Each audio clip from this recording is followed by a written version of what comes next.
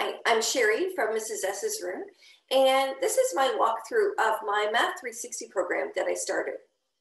The reason behind this came from me being really organized, but sometimes being unable to find the resource I wanted. You know what I mean. You know you have that algebra resource, you know you have worksheets to go with it, but where did you put them? Are they in the same book, or are they even in the same cupboard? And sometimes it also includes items from my Google Drive, so it's also a matter of, is it in my Google Drive? Where in my Google Drive? So I wanted to pull together all of my resources to make it almost like a one-stop shopping kind of experience for everyone. You open the folder and everything you need is contained within that folder. Now we're going to walk through my algebra and central tendency resource, but this applies to all of my Math 360 programs. All of my Math 360 comes with detailed lesson plans. The lesson plans are broken up if you have a split grade. So you can see we have grade 4 on this side and grade 5 on this side. Each grade has its own detailed lesson. If you don't need to separate the grades, and sometimes that happens, then you have a combined box. So that happens occasionally when say for decimals, we're pushing the next grade to do to the tenths or to the hundreds, but the one grade only has to do to the whole numbers. So we want to combine them when we can, but they are most often separated. If you have a straight grade, you're going to find that you have detailed lessons and then notes or tips over here, things to watch for, look for in students. In my algebra patterning unit, I include linear patterns, algebraic rules, term and value charts, hands-on tools, isolating variables, composite patterns, markbook pages, anecdotal sheets, central tendency, graphing expressions, isolating variables, and expressions using decimals. Also included in my Math 360 algebra unit is my central tendency unit. So students will calculate mean, median, mode, and depending on their grade, they might calculate range, or they might only calculate mean and median. Whatever your grade is, that's what that central tendency will cover. And this includes a fun hands-on lesson that can be completed digitally or in class. This is a screenshot of my grade 5 algebra unit. You can see that these are all the files that you're going to receive. You will receive these self-grading quizzes, and you will also receive all the other files that are in here. Note that differing from my mini algebra unit, the things that are grayed out in these teal boxes, these are the items that you're going to receive if you buy the Math 360. If you buy the mini algebra unit, you only get the things that are white. So in the Math 360, you also get these spiral math resources. So let's look at those. My spiral math is a question a day covering every strand every week.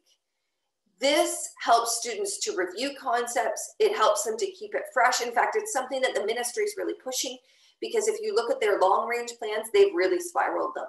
So this will help students stay fresh on all the concepts you want them to by repeating things consistently over the year. It also includes math interactive notebooks, which if you don't want them, you don't have to use them. They're just telling you what the concept will be next week that might be new to students. So for example, next week, you can tell that the grade 5s are going to do something to do with decimal numbers and knowing the place value of decimal numbers. So if you haven't taught that, it's worth spending the Friday instead of doing a question, because there is no question there. It's worth just briefly touching on that. In my patterning unit, there are teaching videos embedded. You can either use the link, or if it works for you, you can use the video that plays. And you can use it for yourself, or I suggest using it for students for homework if you want. This is the only homework I assign students, and that way, once they've seen the teaching video, they can come back to class and we can just do the practice. And it really does reduce how much talking I have to do all day, because they should have watched this video. And if they don't, then I tell them to go back and watch it before they practice with us because it's necessary. But you can also just use it for yourself as tips for you, or maybe tips for parents. In my algebra questions, these tiles are all movable. So when it says build the pattern by dragging tiles from the left, you can actually take the tile and move it right over. And that helps show students how they're using algebra and patterning in a combined way. So together they're building a pattern, but then they're also going to turn that into an algebraic expression. It makes it much more hands-on for students. It encourages students who are kinesthetic learners to apply the math. I've had a lot of students who were not my strongest learners do really well in this unit because they can see the math. And actually, there's a lot of research done that shows that students who are able to visualize this math can go on to higher level math like calculus and algebra in high school and trigonometry, all of which use this basic algebra. This is a visual representation of algebra, as I've said. So this visual representation actually helps students when we get to graphing as well. And it also helps with quadratics when they get up to those higher level math skills in high school. In my Math 360 program, if there are worksheets referenced or there is an anchor chart referenced, it is made available to you. The idea of the Math 360 is there will be nothing listed in there that costs extra money. You have paid for this entire month worth of lessons and activities. So you will find that if it's in your lessons, it's found somewhere either in the Google Files or in the plans, in the extra pages. It will clearly state where to find it, so please look for that, but it is found within there. Also included in my Math 360, which has been really popular, is the mark sheets. These show you every expectation that is taught, not only in the spiral math, but in what the lessons are that you're teaching. They are color-coded according to strand. So I know, for example, that blue is numbers, and this is actually all referenced within your unit in the PDF. So at the beginning, when you're looking through the detailed lessons, it will tell you what each color means.